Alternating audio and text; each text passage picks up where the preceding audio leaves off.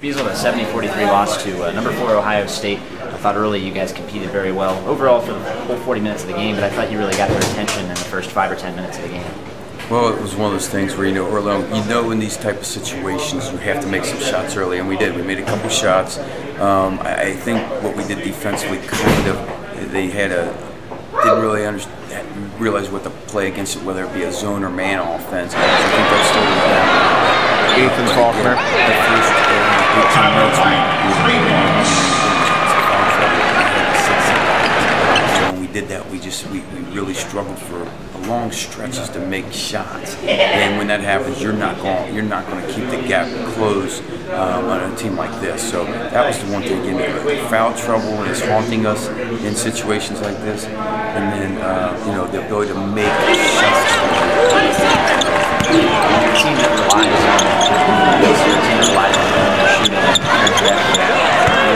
Jalen Billups. I thought Jalen Billups did a excellent job trying to keep the Norse within shouting distance down there in the post. He did, and he provided some much needed offensive output today.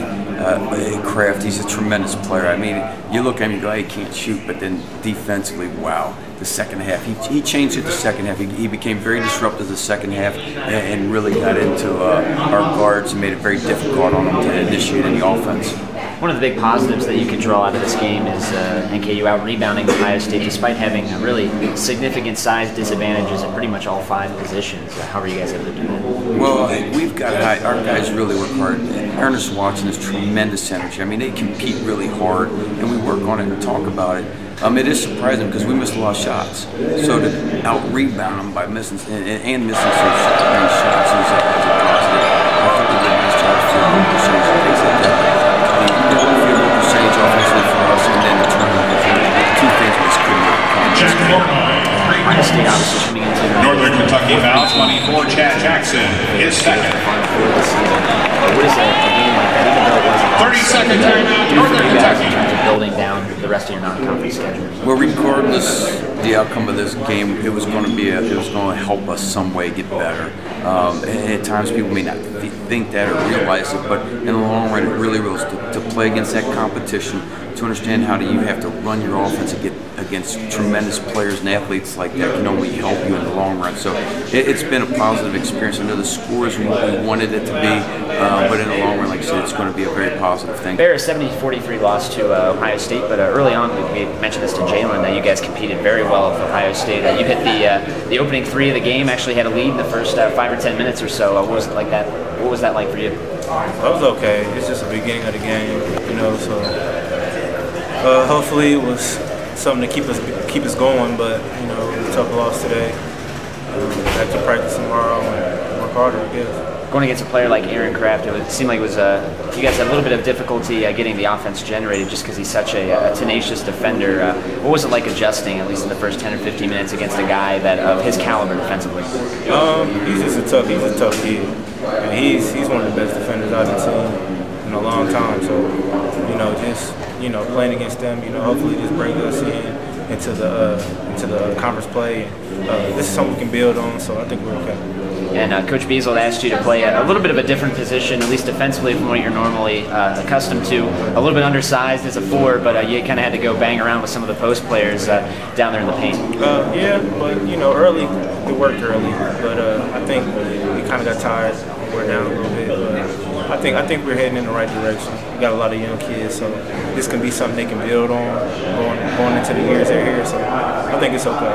One of the big positives coming out of the game was you guys out rebounding Ohio State. Obviously, a team that's much bigger than the Norse, at least in most positions, but you guys out rebounded them by a fair margin, 6 rebounds. So something building block, if you will, for Coach Bezold and his staff. One thing about Coach, he always preaches box out. And, in practice, it's either you get a plus or minus if you don't box out. So at the end of the day, if you got a minus, you're going to be doing some running at the end of practice. So I think that carries on to the games, and I think it's really working for what the coaches preaching to us as a team. Jalen, a tough loss at Ohio State tonight, but obviously a very talented team, the 4th-ranked team in the country. What was it like to come out and play against those guys? Man, it was a great opportunity. We would have liked to come out with a win, but it was a great opportunity to go against like one of the best teams in the nation. At least sitting in press row, a lot of people were impressed with you guys, especially early on. Through the first 10 minutes, you guys hung with them very well and were able to compete at a high level, and in the end ended up out-rebounding the Buckeyes, so that's a pretty big achievement for a post player like you. Yeah, it is, but I mean, I'm not worried about that. I'm just worried about getting a win at the end. And what was it like, you obviously played out in the tournament out in San Diego, but this was really just your second true road game of the season in front of a great crowd here at Ohio State. Yeah, it was a great atmosphere, a great experience because we don't have like crowds as you know over there at NKU like that. So it was a great opportunity just to like come out and play in front of all these fans and stuff like that. So. And a lot of top NBA prospects on that Ohio State team, especially in the post. What was it like for you, just as a post player, to go against players like those? I mean, I wasn't really worried about like their status, like if they're going to the NBA or not. I really wasn't worried about that. I was just worried about playing hard and doing what I do best, to just compete.